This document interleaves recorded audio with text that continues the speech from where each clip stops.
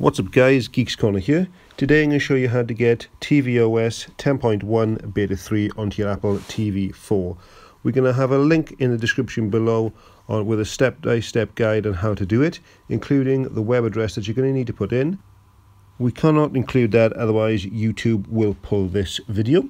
However, it's really simple to do. You just head into Settings, you go to General, and then you scroll down to Privacy, and then you hover over Send to Apple, and you press your play or pause button, and then in the screen you type in the address which will include.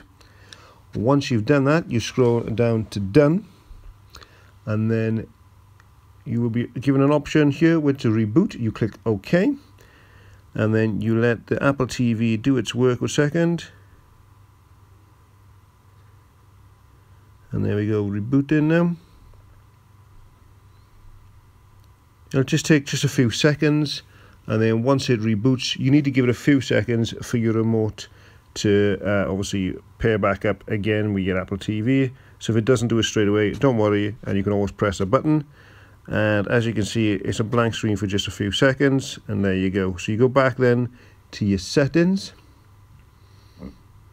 and then you then go down to System, and then you click on Software Update. Okay, and there you can see Update Software. You just click on there, and there you can download and install, or you can do update later. But that's basically how you get tvOS 10.1 Beta 3. Make sure you check out the link below. Thanks for watching, and I'll see you on the next one.